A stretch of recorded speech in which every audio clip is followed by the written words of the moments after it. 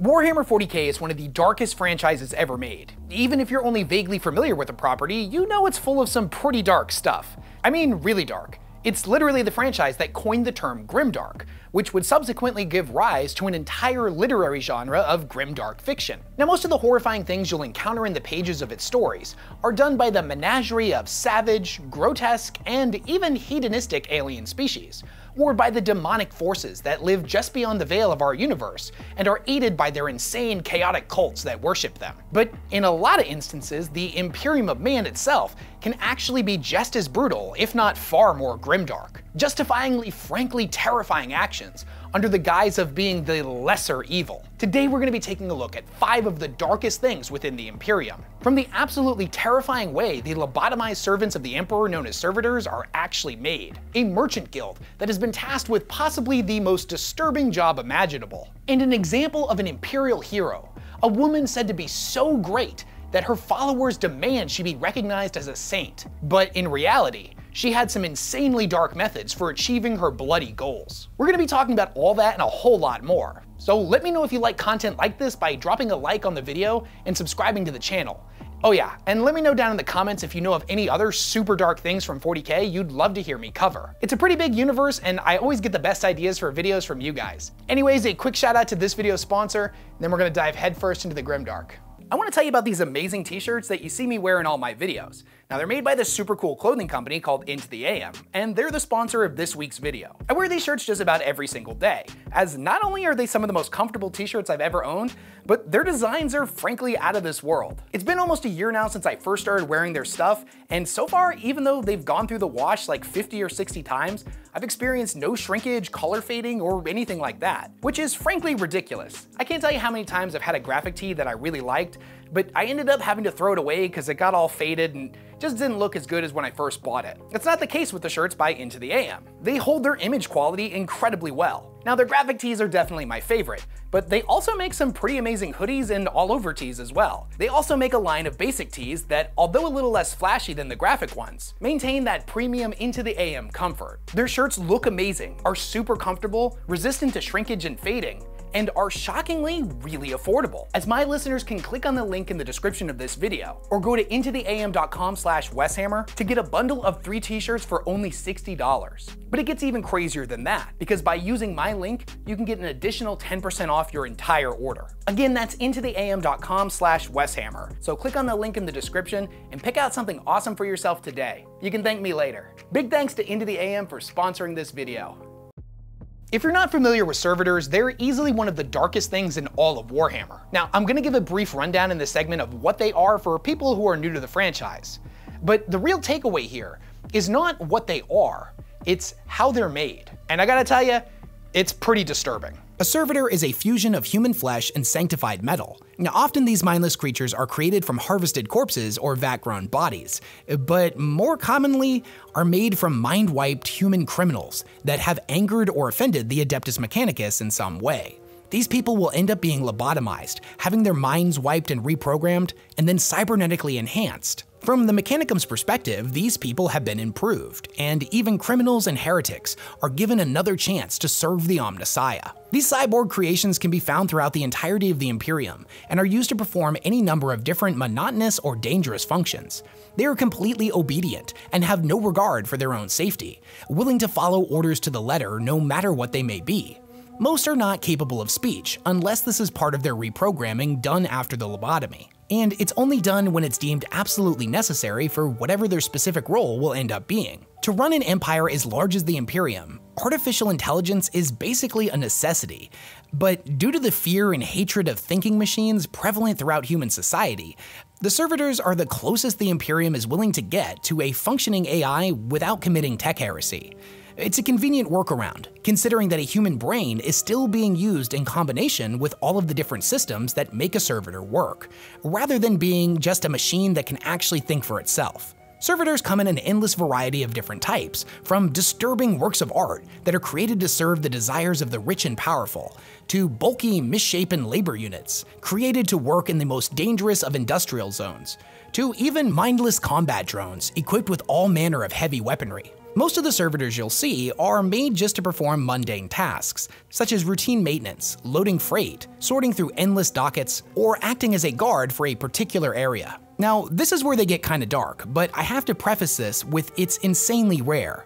But there have been a few notable examples of servitors who have maintained some form of diminished sentience, whether that be them suddenly regaining consciousness and awakening to the horror that is their existence, or in other cases, being fully conscious after the process that was made to create them. It's as if they're suffering from a form of locked-in syndrome, where their mind stays completely intact, but they're unable to control their body, forced to live on for centuries, doing meaningless task after meaningless task. But perhaps the most disturbing thing about servitors is the process in which they are made. Now, most of the details about this process are shrouded in secrecy, as the Adeptus Mechanicus rarely ever lets outsiders bear witness to the condemned's apotheosis into a form more pleasing to the machine god. But there is one example from the novel Flesh and Steel, a Warhammer crime novel that follows our main character, Probator Simeon Dimaximin Noctis. He's working on a murder case that involves a rogue servitor, and he ends up getting a backstage tour of the Mechanicus facility where the servitors are made. And I'm gonna warn you right now, it's pretty disturbing. The cold smell hit me like a brick, like a meat store, where astringents couldn't hide the smell of incipient rot. There were notes of feces to go with the blood and decay, but the sound was the worst. Shouting, screaming, praying, weeping, all the cries of human terror and misery. I'm not a squeamish man, and nor do I spare tears for those who deserve punishment, but what I saw in the processorium haunts me still. Naked human beings were standing in a switchbacked line between high fences. Outside the fences, Adeptus Mechanicus menials in environment suits stood guard with shotguns in hand. The people, all mature men and women, were shepherded down the caged walk like livestock, like they were food beasts being led to the slaughter, meat for the ravenous appetite of the machine god. I grew up lucky enough to eat real meat. I was unlucky enough to see where it came from. Another gift of my father on another damn tour of my family's various businesses. The Manufactorum produced servitors, but it was more akin to an abattoir than a workshop. Every surface was easily cleanable. Large plastic flaps divided areas from each other. Servitors with spray units surgically attached to their backs prowled about, hosing filth into slit drains set into the perfectly smooth slanted floors. We walked above all this, past sentry pods on spikes, occupied by galvanic rifle-armed snipers. Our path went from one end of the hall to the other, and I could see pretty much the whole sorting process, beginning to end. As the line slowly advanced, the people were passed through various scanning devices, and most of them mounted in ugly functional arches that let out a constant series of acceptance chimes. Occasionally, one would let out an angry blare, and the indicator lumens would flash red. The rejected person was then swallowed up by a trapdoor opening beneath their feet. From these pits wafted a hideous stench and the grinding sounds of industrial mincers. One rejected man grabbed onto the lip and hung there, arms and hands bloodied, shouting a stream of defiant profanities. Guards lined the grating either side of him and shocked him until he fell. The adepts wouldn't even waste bullets on these people.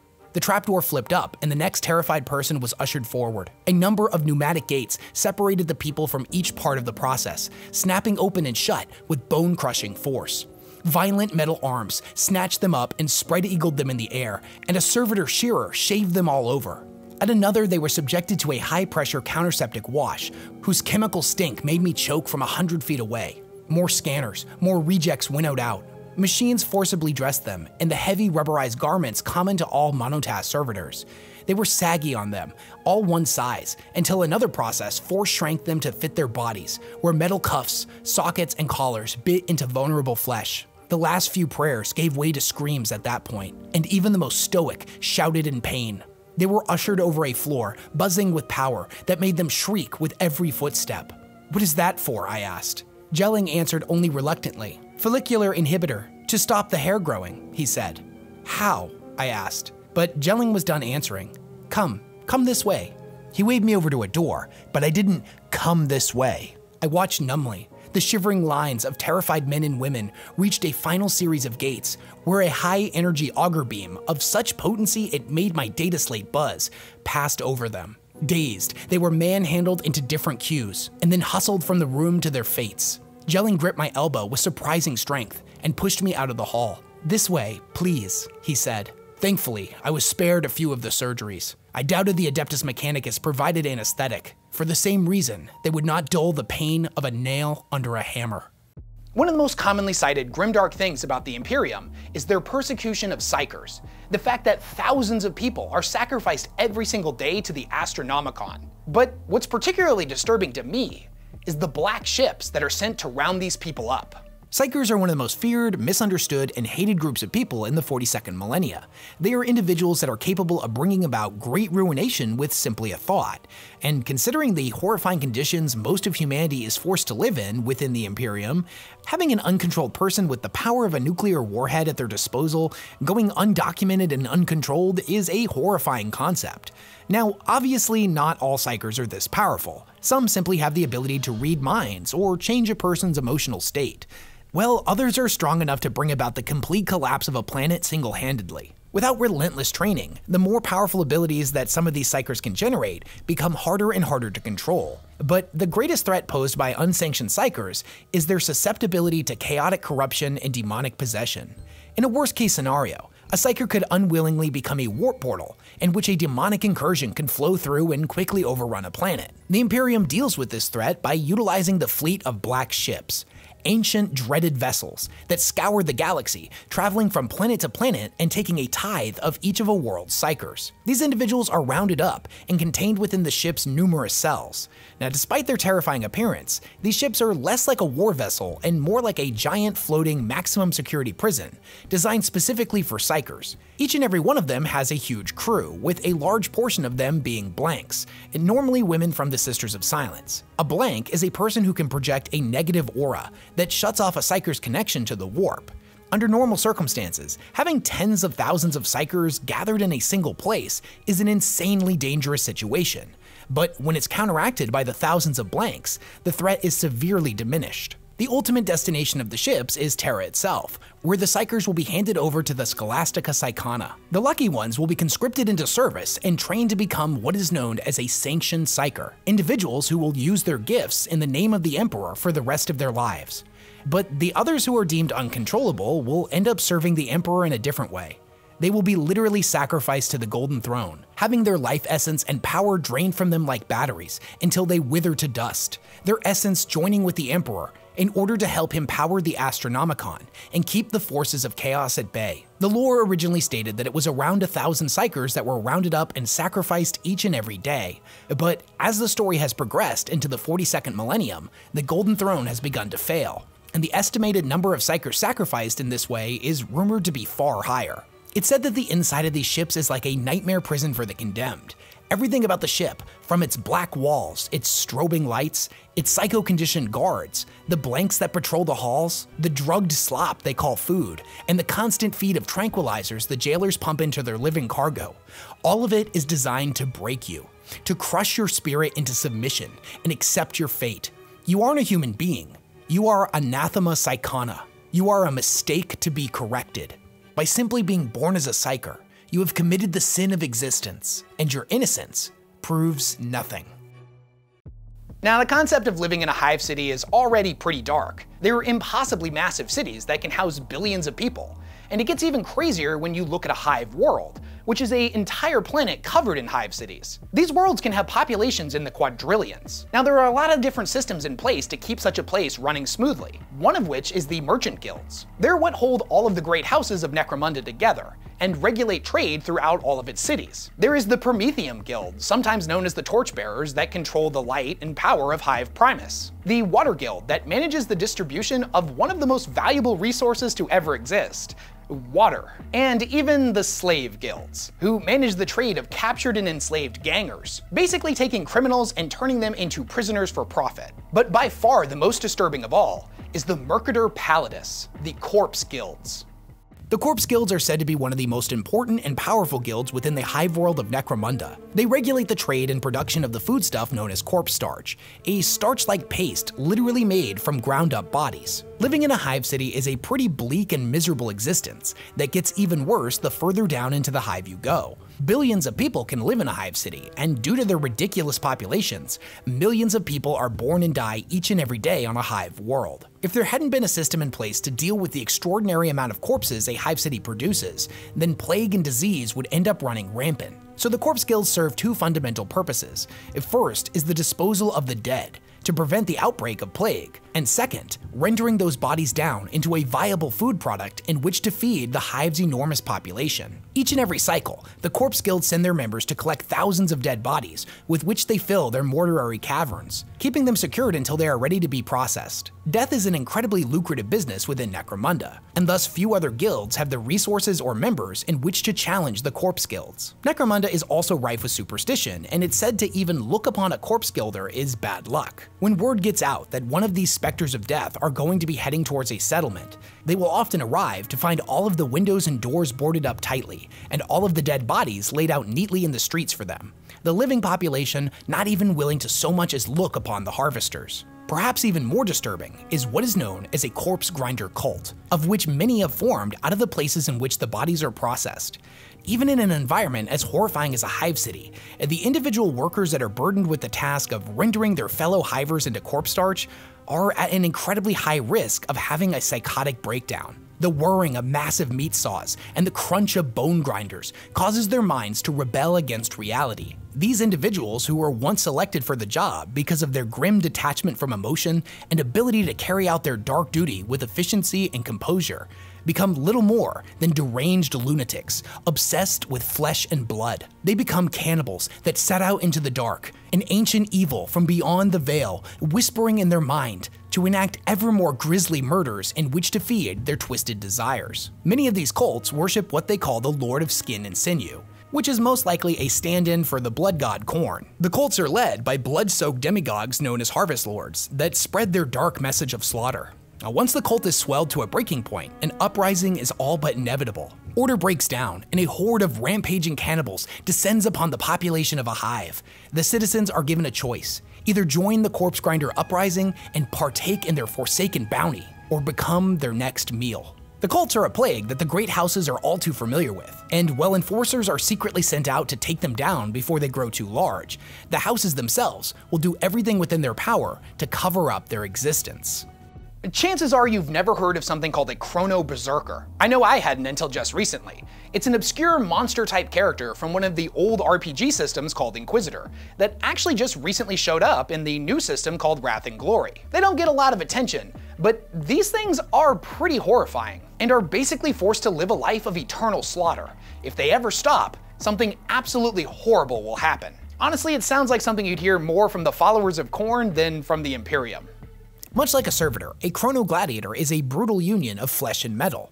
The unlucky individuals that are forced to become such a creation are sentenced to undergo extreme athletic enhancement in order to become an absolute killing machine. Most of the people sentenced to death by Chrono are notable criminals, but there have been documented reports of some of them having been taken as slaves, or were debtors that were unwilling or unable to pay back what they owed, instead settling their debts with their bodies and lives. These guys are immensely physically powerful, and are gifted with a wide array of different augmentations specifically designed for combat. They are frequently fitted with oversized hydraulic claws, buzzsaw arms, iron lungs, and piston-driven legs, to name a few. Many of which even have a form of subdermal armor under their skin, and are force-fed chemicals designed to increase their resistance to pain. Their personalities can vary from gladiator to gladiator, but it's mostly determined by just how much of their humanity they manage to retain. Due to the nature of living a life of constant death and destruction, it's pretty common for whatever humanity they have to quickly be stripped away. What's particularly dark about these guys is where they get their name. You see, in their creation, a clock is placed in either their central nervous system or inside of their heart. The clock is constantly ticking down, and if it was to ever run out, it would explode. The timer only pausing in the heat of battle, and time only being added to the countdown when the sensors within the clock detect a very specific chemical pattern released when the individual feels the sensation of shedding blood, meaning the Chrono Gladiators extend their life by stealing it from others. The augmentation process used to create a Chrono Gladiator is particularly barbaric and takes an enormous toll on the victim's sanity. Many end up having to be decommissioned shortly after their surgeries finish, as they awaken as an uncontrollable and mindless killing machine. Well, there have been reports of some being able to make peace with their fate and end up rising to heights of power as a bodyguard or an assassin. By all accounts, even the Chrono Gladiators that are able to thrive within this new role are particularly insane. One such group of gladiators, known as the Timekeepers of Hive Testimonium, were said to take the blood of their kills and mark their time of death on a nearby wall, leaving the mutilated victim to be found by individuals that would spread the message of their particularly brutal execution, and thus increase the gladiators' infamy. Despite their brutal existence, there have been reports of Chrono Gladiators managing to protect something of a normal life outside of their bloody business, while others have been entirely consumed by a red rage.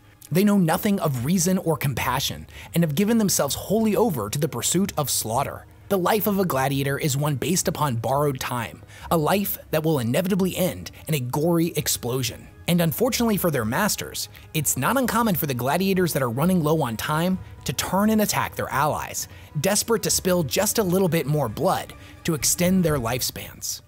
Although a lot of the horrible things the Imperium does can be justified in-universe as a necessary evil in comparison to the eldritch horrors of the 42nd millennium, every now and then you come across a story that reminds you of just how brutal and inhumane the Imperium's mentality actually is. To combat the monstrous, they must in turn be even more monstrous. And the crazy thing is, some of these human monsters end up being put on a pedestal as a hero.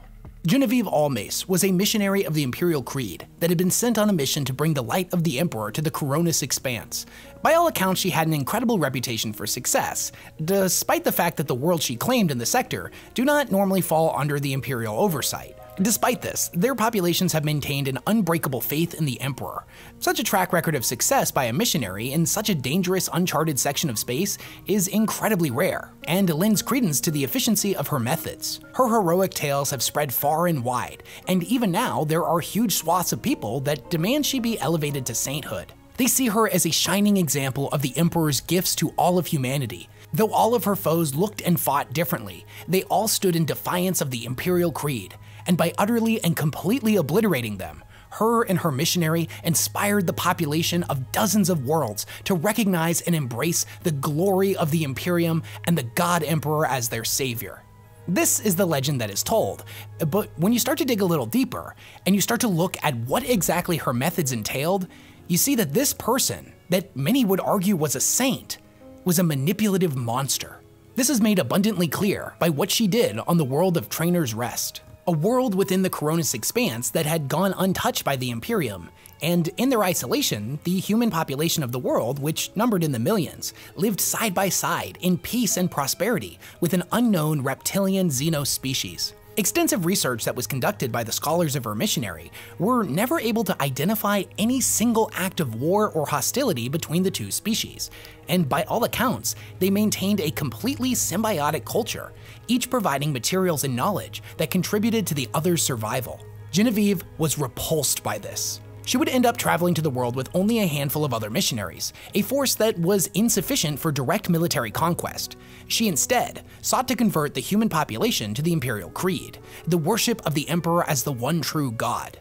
The problem was, when she started to interact with these people, she found that they were completely happy with their existence, living alongside their xenos neighbors in peace and harmony. This troubled and disturbed her greatly, and she realized if there would be any form of success to be found upon this planet, she would need to drive a philosophical wedge between the two populations. This would need to be done in order to mobilize the humans against the Xenos abominations, and more importantly, they would need to be willing participants in the slaughter, never questioning the righteousness of their actions. The Xenos that lived on this planet had a different biological makeup to humans, and thus the majority of their populations lived in more tropical areas, zones that she realized had a greater abundance of mineral wealth. These minerals were critical to the production of certain technologies, and thus she fabricated the story that the aliens had been refining and gathering these materials in secret, hoarding them in vast quantities in order to eventually strike out and dominate the human population into a subservient slave race. She told them that once they had all been enslaved, they would be forced to make more weapons for their reptilian overlords, who would then set out into the stars to war against the rest of humanity. In addition to this great lie, she dedicated an enormous amount of time to studying the history and religious practices of both species, finding many similarities between the humans' beliefs and the Imperial Creed. She would end up writing a manuscript that got distributed to all of the humans on the planet. These writings indicated that the godlike figures the humans worshipped were actually Imperial saints. The deities the humans worshipped were something like a pantheon, and she told them that their leader god was actually an incarnation of the Emperor. She also told them that the devil allegories they had in their mythology that were known as the Guardians of the Damned were actually the ancient ancestors of their Xenos allies. She used all of this information to drive the population into a religious fervor, word of her revelation spreading like wildfire across the planet. More and more came to embrace her teachings each and every day. Eventually, her penned work would become the mainstream tenet of the planet. These enlightened humans realized that their oldest allies and friends would have to be eradicated. It started small at first, riots taking place within shared population centers between the two species. But over time, these riots escalated into full-blown warfare. It was at this point that Genevieve stepped in to take direct control of the religious zealotry and the righteous brutality that she had inspired. It took only 7 years for every last member of the unnamed xenospecies to be hunted down and purged in the name of the Emperor. All of their cities, buildings, and ancient monuments were demolished. Any documents or artwork that even so much as referenced them was deemed as anathema and was defaced or destroyed. In their place were erected countless new statues and manuscripts devoted to the God Emperor. Even from the Imperium's perspective, the war was not without its cost. The elimination of the Xenos had shattered the planet's infrastructure, and even centuries later, it still failed to even come close to its original levels of stability. Despite the desolation, the population maintains an incredibly strong faith in the Imperial Creed and continues to revere Genevieve as the servant of the Emperor who revealed to them who their true enemies were. And that was 5 examples of the Imperium being super grimdark. Which one did you find the most disturbing? Do you know of any other super grimdark things within the Warhammer 40k universe that you'd love to hear me talk about? What about scary stuff from other factions? What do you think is the most terrifying alien species in all of 40k? What do you personally think is the scariest or darkest thing in the entire franchise? I'm a huge horror movie fan, so I'll take any excuse I can get to talk about spooky stuff. And if this video does well, I'll definitely do more videos like this because I feel like I could make 5 darkest things for pretty much every faction. If you enjoyed this video, go ahead and leave a like and subscribe to the channel. Thanks to everyone who supports the work that I do over on Patreon. I'm actually working on completely overhauling that, and I'll have an announcement on that coming soon. Thank you very much for watching the video all the way through, and I'll catch y'all on the next one.